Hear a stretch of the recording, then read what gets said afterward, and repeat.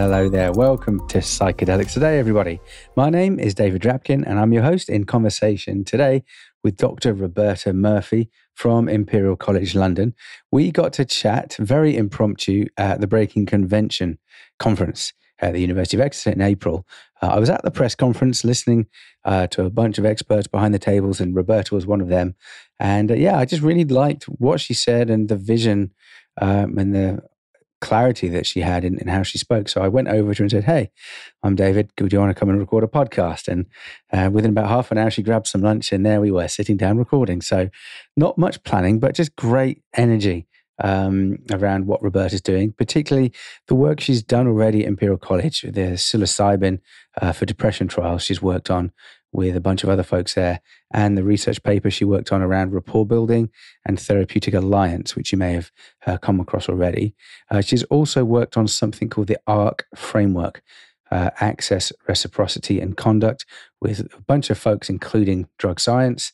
And it was just great to meet a psychiatrist that also has training in psychoanalysis and kind of wears both of those hats, especially doing psychedelic work. So she can go deep with that kind of training. It was great to hear. So before we jump into that, I want to remind you, if you have not yet liked or subscribed to Psychedelics Today on your podcast channel, wherever you listen to this, go ahead and do it. It makes your life easier. And same thing with social media. We are everywhere. So if you want to get all of our latest updates, then you can just find us on any and all channels. Our main website is called psychedelicstoday.com.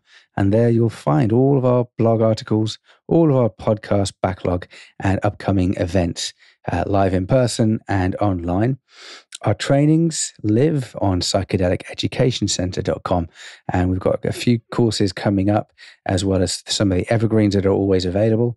And if you would like to send us some feedback, you can email info@psychedelicstoday.com.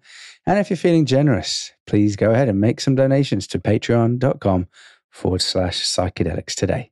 All right, without further ado, enjoy the show, everyone. Remap Therapeutics is hosting the second ever Pain and Psychedelics conference. It is coming up July 15 and 16. It goes from about noon to 5 Eastern, both of those days. So it's a Saturday and a Sunday.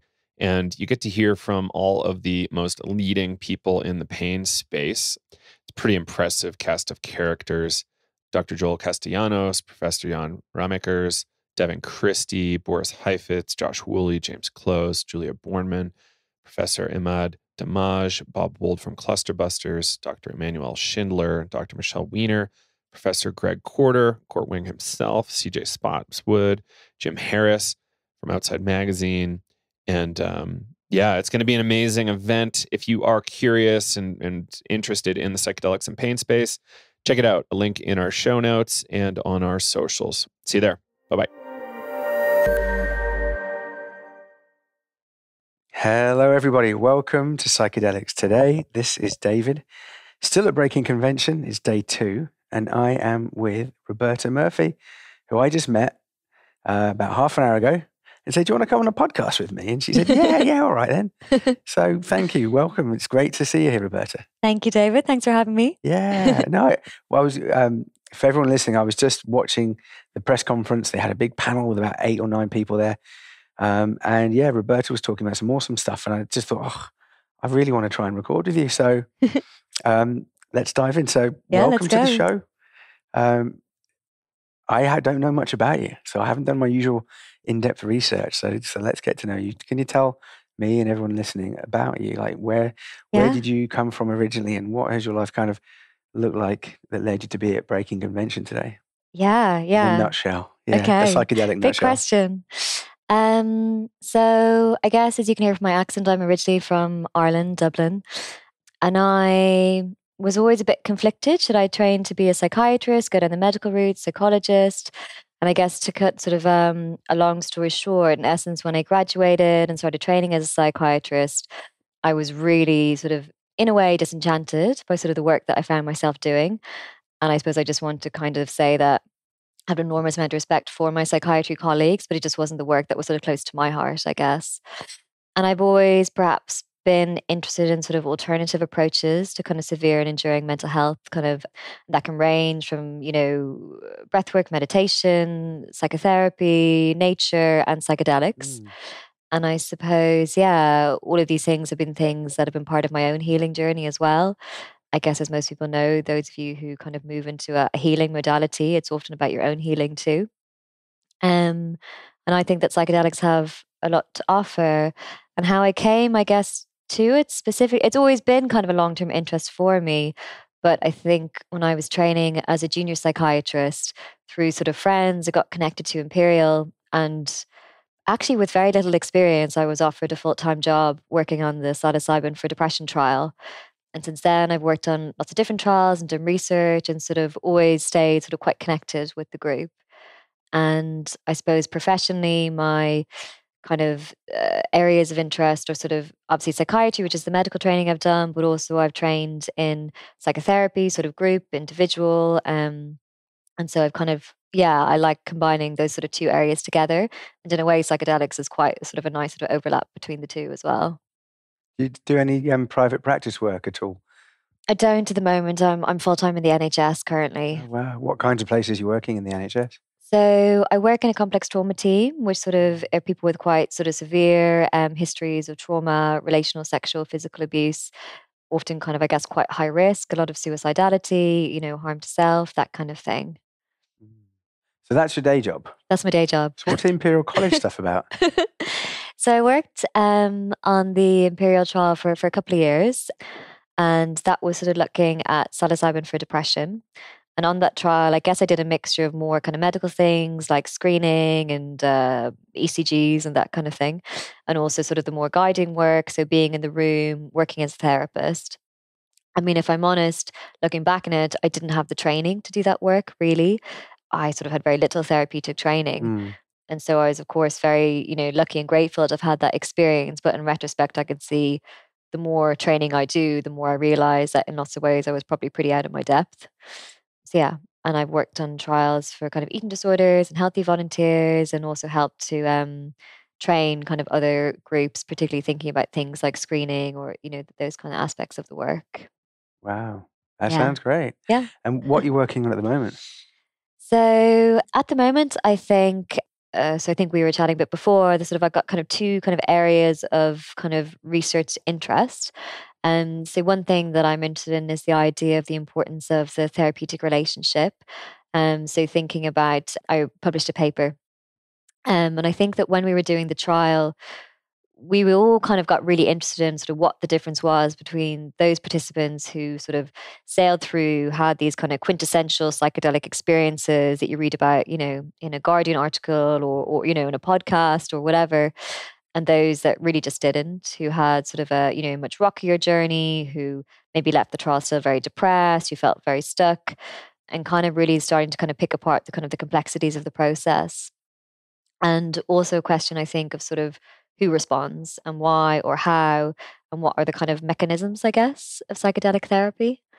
And so kind of, again, as you're probably aware, there was already quite a lot of research that showed that kind of the acute experience was quite important in predicting kind of outcomes in terms of psychedelic therapy. What do you mean by the acute experience? Sorry, yeah. During the dosing session? The dosing session. So particularly they've looked at things like high scores and mystical experiences or emotional breakthrough. So mystical experience, I guess, is thinking about, sense of sacredness, unity, transcendence. Emotional breakthrough is probably more to do with typical psychotherapy, as Leah Roseman actually made the emotional breakthrough inventory, but thinking about more traditional talking therapies ideas. So, getting into trauma, processing things, kind of, I guess, in a way, bringing the unconscious conscious, those kinds of things. So those two measures had been shown to be important, but we sort of took a step backwards, I guess, again. And what we thought about was actually, if we were going to put our money on sort of who did well, in a sense, of leaving depression free and who didn't, then we would say it's something to do with a therapeutic relationship. So if we felt safe, if we felt that they had, good safety and trust in us, then those people seemed to have a bigger experience and ultimately do better in the end. And actually, that's really not a very clever idea at all, because, across all therapeutic modalities, the Therapeutic Alliance is kind of it. It's kind of the kind of common factor across them all that kind of predicts how people do. And so basically the paper sort of confirmed that, which sort of makes sense, that people need to feel, kind of safely sort of contained and held in a therapeutic relationship to let go into what is, often a very vulnerable and challenging experience. So also, I think it's felt like an important piece of research to do, because there's a lot of debate at the moment about, well, do people need therapeutic support? Does the person sitting in the room need to be trained? Can you have a sort of psychiatrist floating between the rooms? Do people need training? Do people need supervision? Is the psychedelic therapist on its own? There's a lot of kind of debate around about it. So even though in lots of ways this idea of the therapeutic relationship has been held as sort of integrally important across sort of all kind of cultural, you have your shamans, it's not sort of unique to kind of Western culture at all. There was something about kind of needing to evidence something that in many ways has been taken as conventional wisdom and not really questioned. So that was kind of the one area of something. Yeah. Yeah. So before we dive into that, because there's so many different directions to go with Therapeutic Alliance, Yeah. it's definitely super important. Do you feel like it's the most important determining factor that might be able to explain why certain people in clinical trials or even in real world psychedelic use with the clinician practitioner, is it the most kind of powerful determinant, or is it just maybe it's the easiest one in a trial to kind of to study and to break up? Yeah. I mean, actually, I think when you go into any research in mental health, it just gets so complex. So, you take something like a construct of Therapeutic Alliance and you really look at it, and suddenly it's sort of like, it bursts open and you realize, okay, but there's 1,000 factors that are coming into place in this alone. And so, you think about, okay, who's the therapist in the room? What's their attachment style? What's their disposition? How much training and supervision and their own psychedelics and their own therapy work have they done? Then you have the patient, sort of what's their relational history? What does kind of how easily they build trust say about the life they've lived, say about the complexity of their difficulties. Okay, so you've got a more complex patient who finds it harder to build trust. And so then does the kind of lack of trust just become a marker of their internal difficulties? So in a way, I think it's a good marker of something, a sort of something that kind of captures many things in one place, but really it's sort of just representative of a whole sort of, plethora of different things.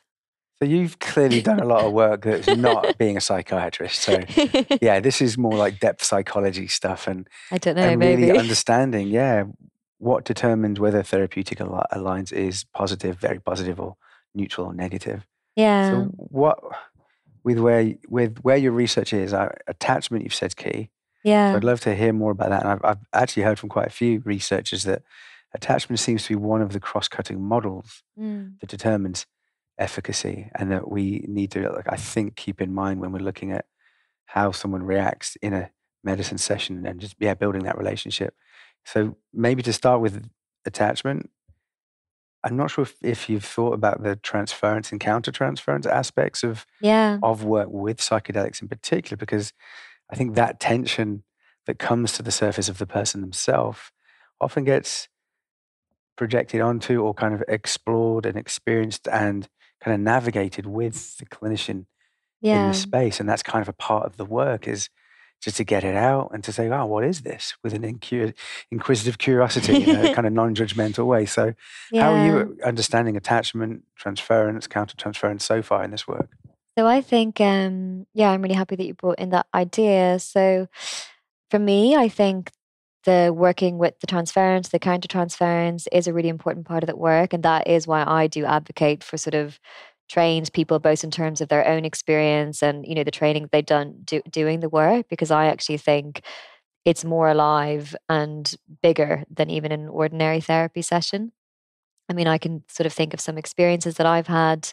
So we had a couple of patients in our trial who said, so in our trial, we had sort of a high dose and basically a placebo arm. We had a couple of patients who were actually on the high dose arm who said, I'm on the placebo arm. I can't feel anything. I didn't get given anything. And I think at the beginning of our journey in the trial, we were all sort of in a way quite naive clinicians.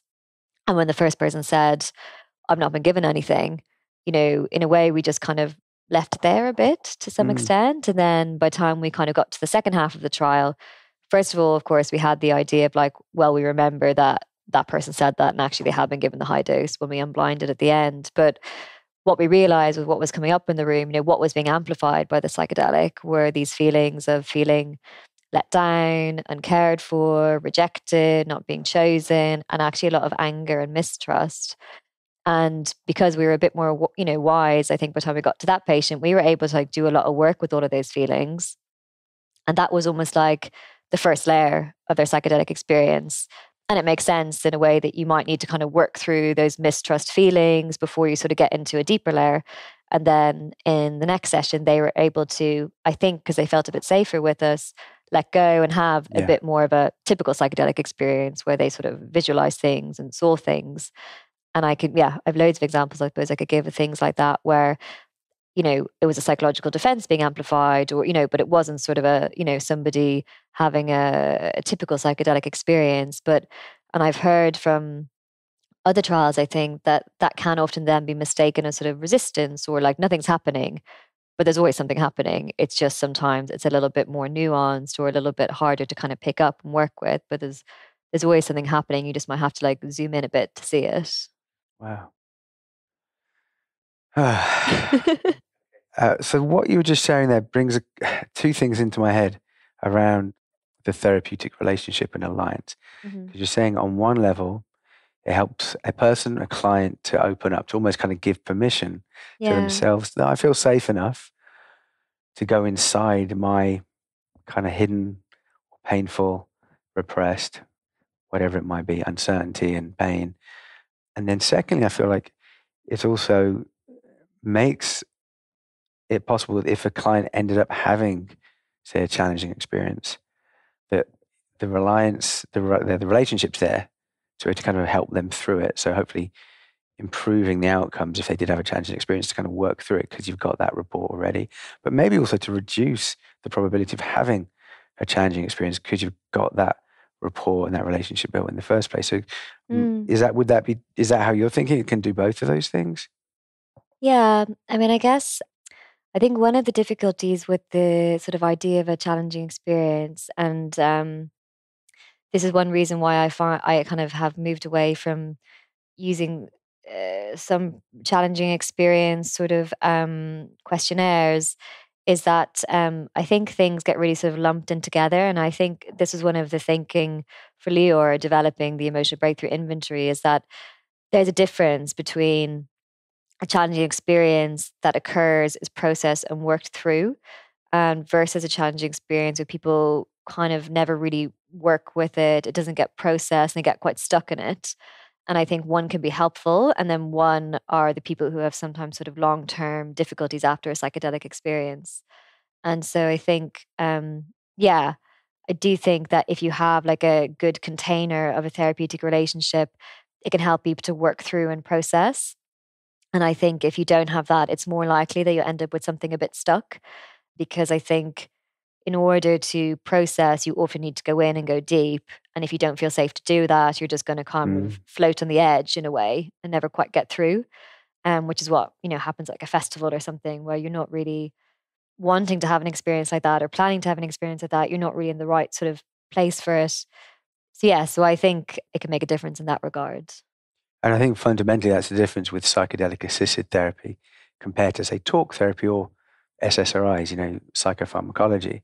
Yeah. Is it enables you or gives you an opportunity to drop down into kind of what lurks underneath, like into the feeling of it, the whatever might be there. And that's really different. I guess it depends. I actually don't think it's that different from some talking therapies. So I think for things like CBT, but I think if you go into something like a psychoanalysis, they're also of the breakdown to breakthrough kind of school as well.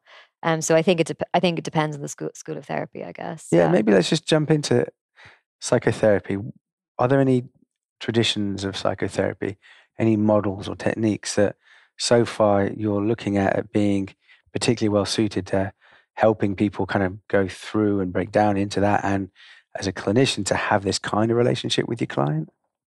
Yeah, so I suppose I think that most therapy models have a lot to offer. I guess my therapy training is sort of an integrative one. So I do a mix of systemic or family therapy, also group analysis, individual therapy. I also have to do mentalization based therapies, which is sort of an attachment based therapy, and some cognitive behavioral therapy. I think they all offer something useful and helpful, if I'm honest. But I do think maybe the kinds of thinking that you might find in things like either group analysis or psychoanalysis, psychodynamic, that kind of more depth relational kind of ideas are probably all very applicable to psychedelic therapy for sure. Yeah. I know that there's some work that was done at Imperial around accept, connect, and embody. I think that was Yeah. Ros Watts was Yeah. involved in that one. Yeah. So acceptance and commitment therapy. I don't know if that's part of. I have to say that I don't, despite having worked in the trial, I don't know that much about acceptance and commitment therapy. I've not worked with it myself, and I'm not trained in it. So definitely, I can talk a little bit about the ACE model, but ACT itself is not something that I'm sort of particularly knowledgeable about. Yeah. Little question. Imperial College is amazing. So that's not the question. The question is, what's it like working there with such amazing people? Like, just tell us, like, who are some of the beautiful people and really Yeah. incredible researchers and teachers that you've been working with here?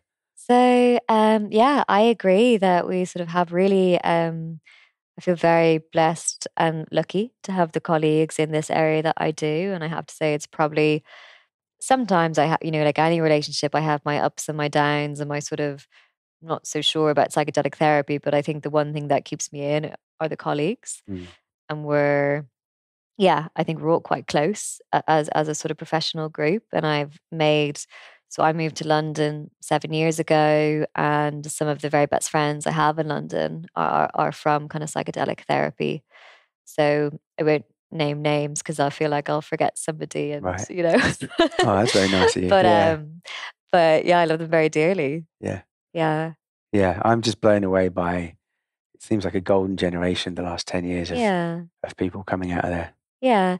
And look, it's not to say that like any kind of group, there's always academia is quite a sort of hardcore area. There's a lot of pressure. It's academia is competitive as well. So it's not to say that it's perfect. And sometimes I think, there's something that's quite difficult, I think, about trying to bring something new in. I noticed that when I went back to work in the NHS, there was something quite sort of containing and relaxing about going somewhere when, in a way, the rules are already in place. They really didn't want you to do anything different than what you're asked to do. And there's sort of, just kind of this long history. But there's something about trying to do something new, pioneering, that is really fun and exciting, but also can feel like quite a lot of pressure. Yeah. Yeah, definitely, especially with the weight of the 60s and 70s that Exactly didn't go as planned. And we're trying to do something differently this time around. Yeah. And that's a great pivot into, I think, the ARC framework that we spoke about just before. Yeah. So can you just talk to people about where that came from, the rationale for wanting to develop the framework, and then what it actually is? Yeah. So I think that the ARC framework was come up with Meg Spriggs, who is a Kiwi, a psychedelic researcher. She's now sadly just returned to New Zealand. And she sort of came over, in essence, to set up the panorexia, which is psilocybin for anorexia trial. And also Ashley Murphy-Beener, who's training as a clinical psychologist and worked with me on the Imperial for depression trial, and also has a very long history with breaking convention and psychedelic advocacy. And they're both very interested in ensuring that psychedelics are sort of brought in and applied in a way that's sort of safe and ethical. So the ARC was very much their brainchild, and I suppose that is kind of coming from both drug sciences and Imperial College London, and it stands for access. So that's thinking about the idea that people who are sort of, I suppose, socioeconomically have socioeconomic advantage are potentially more likely to access psychedelics for a variety of reasons. And especially there's a worry that as psychedelics are sort of, for example, legalized, that it might become a very expensive treatment and become something that only sort of the privileged can access, which of course exacerbates existing inequalities, which exacerbate mental health difficulties. So that's kind of one arm of it, is sort of equitable access. The other arm is reciprocity, which is the idea sort of around kind of indigenous reciprocity, which a lot of people are talking about at the moment. And I think that's to do with ideas of, I suppose, cultural appropriation, and also respecting kind of the indigenous wisdom, and also giving back, I think, to those communities. And then conduct, which is myself and Ashley's sort of area that we're leading on, is really thinking about the conduct of ethical practitioners. And that is, in essence, thinking about kind of ethical codes and clinical guidelines, because we realized in working on the trials that this work is very complex and it can be very challenging. And I suppose, first of all, we have an idea that actually what often happens in psychedelic therapy is that it is sort of almost marginalized from kind of ordinary therapies, or, traditional talking therapies. And there's a lot of wisdom in those traditional talking therapies that is maybe sort of not being applied appropriately and being forgotten about, and as if we're kind of reinventing the wheel a little bit with therapy. Yeah. But also there are, really particular and unique both opportunities, but also challenges that come with psychedelic therapy that need to be really thought about. And we really feel that people need to have a very safe container, because these experiences are enormous, and in a way, if you kind of have this sort of very safe, solid container around you, you can really let go. And I think that both the patients and the practitioner need to be supported in order to kind of really feel able to kind of go into the experience to the depth that is required, I think, for healing. So we're basically going to think about just sort of the fundamentals of psychedelic therapy, but also try and get into the nitty gritties. So there's things like the use of touch or consent, which are so complex and so complicated. And what we want to do is sort of, work through these issues collectively. So not just coming from a clinical medical research, but also integrating, all kind of the stakeholders that are around, because there's also an enormous amount of wisdom that is held collectively, like in the psychedelic community. And I think Breaking Convention is like an amazing example of how they bring all these people together and all these different perspectives. And so we hope to kind of, in a way, echo a little bit of that as well in developing the guidelines, that they aren't just sort of one voice, or, that no one person, I guess, has a monopoly on psychedelics and on monopoly on the perspective either. Yeah. So when we're talking about that, the conduct, there's a lot there. I kind of feel like there needs to be some other letters put on after, Yeah. because we're talking about skills, Yeah. like interpersonal skills, practical, clinical skills. We're also Yeah. talking about insight and self-awareness Yeah. of the clinician themselves, and kind of an ethical code. Yeah. Talking about training and supervision, maybe belonging to peer support as well of other kind of clinicians. Where's your hope around how this framework that you're developing on that C piece, where would we see that manifest itself when it comes to, say, training of clinicians? Just looking here, maybe in England, the NHS model, how could it, if it all goes well, where would this training and education about the conduct and piece happen, and who would deliver that, and who would come to receive it when we're kind of mainstreaming psychedelic assisted therapy in the National Health Service? Ambitious question, I know, but just kind of just as a thought experiment. Yeah. I think it's a really complicated question. I think that there's a lot of debate at the moment about who gets to be a psychedelic therapist. And I think it's difficult to say, because I think that I have my particular perspective, which is a clinician and somebody who's done, I suppose, quite a lot of training. I've been in my own, as part of my training, my own sort of personal psychoanalysis 3 times a week for years. And there's, and so in a way, I'm biased to say that I do think that people need to be quite deeply trained to work with certain populations, is I'll caveat that. But then I also know that, I have my own particular approach, and that's not going to suit everybody. So I think in the way that as a client now at the moment, some people will go and find a Reiki healer, some people will go find a, mindfulness-based cognitive therapist, some people go see a psychoanalyst. I kind of see that that's probably what's going to happen with psychedelics. And I think that there's a lot of kind of debate about kind of what is the training, who gets trained, and I think that probably psychedelics will become something that will be applied to all kinds of things. And as a kind of therapist, you'll probably have your own approach, which of course is going to be massively dictated by your own personality or disposition, all that kind of thing. And the right people will come and find you, Yeah. So I suppose I find it kind of hard to say who gets to read the conduct guidelines. They're not going to appeal to everybody. There's going to be people who are probably going to massively disagree with what's written in them. Myself and Ashley have kind of always had the approach of, well, we're going to stay in our lane in a way, and we are sort of NHS clinical psychologist, medical psychotherapist, and that's kind of our jam. And not to say that we don't have kind of interest in things like spirituality or transpersonal experiences, but that, we aren't shamans at the end of the day. And we kind of don't really feel like we can write guidelines that are applicable to other kinds of use of psychedelics, so that's kind of the idea, I guess, of like stay in your lane ultimately. Yeah. I don't know if that answered your question. Yeah, and I'm thinking as well at the same time, this ARC framework could be almost like a foundational training. Yeah. And then you can build on top of it. So it's almost like this is exactly kind of the basic kind of mandated piece, these 3 areas, and then build on top of that based on your personality or the kind of clients you work with. Yeah. And you can, like anything, you'll pick some things out and say, that's cool, that's for me, that's not for me, And I think what's, nice about writing something is that it just starts a conversation, really. And it's going to be an ongoing and evolving conversation. We certainly, the depth and complexity of these processes, there's no guidelines you can write that are going to cover for them.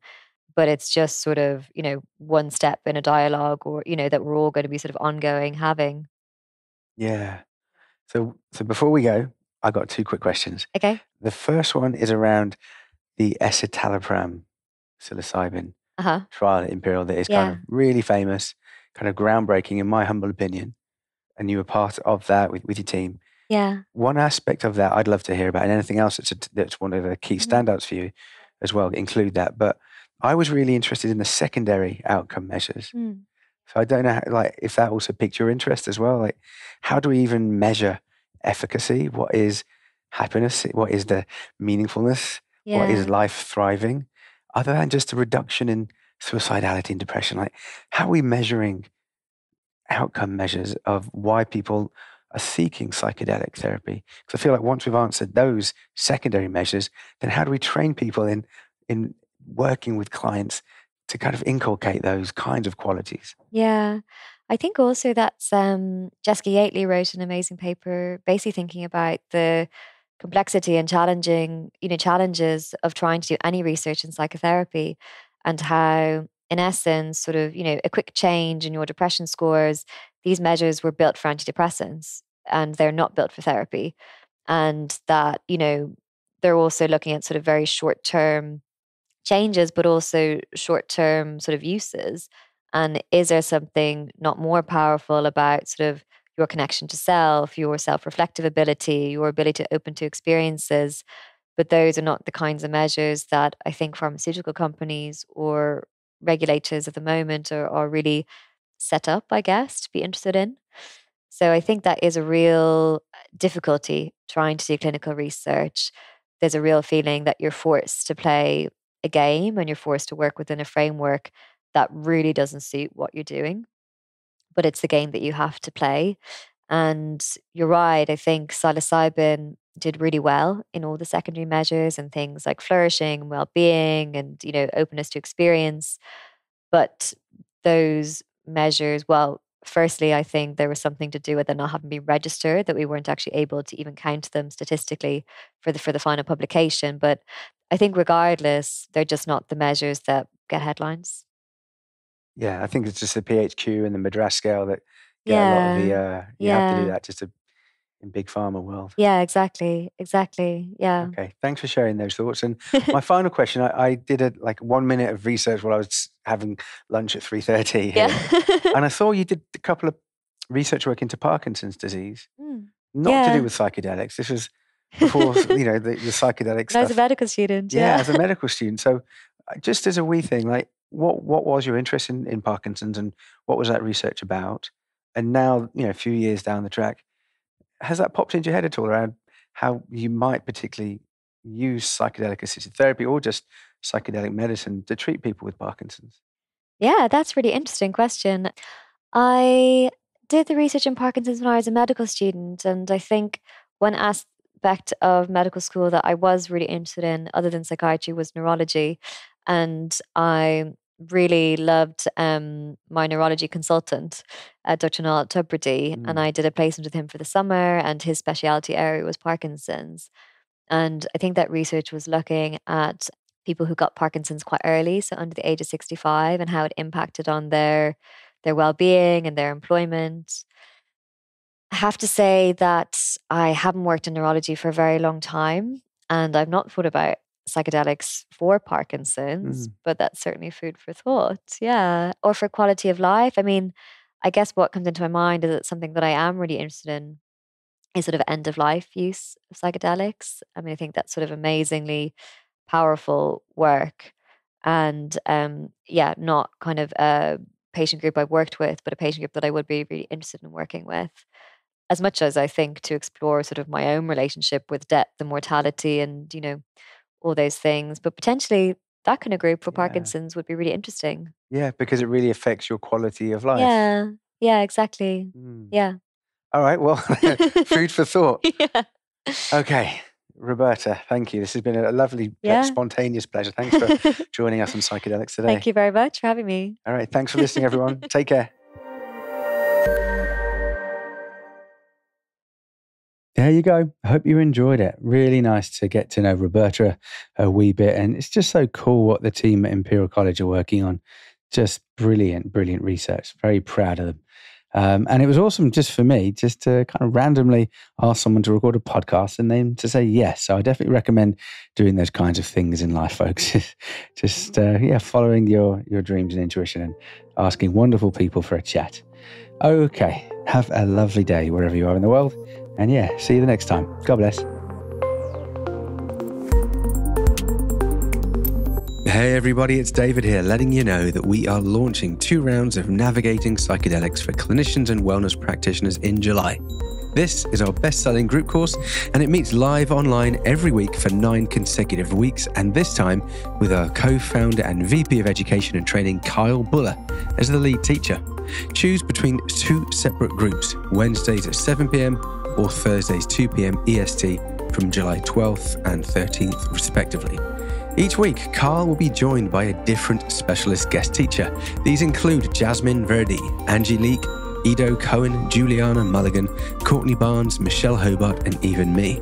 In Navigating Psychedelics, we cover the fundamentals of psychedelic history, science, harm reduction, integration, and transpersonal theories.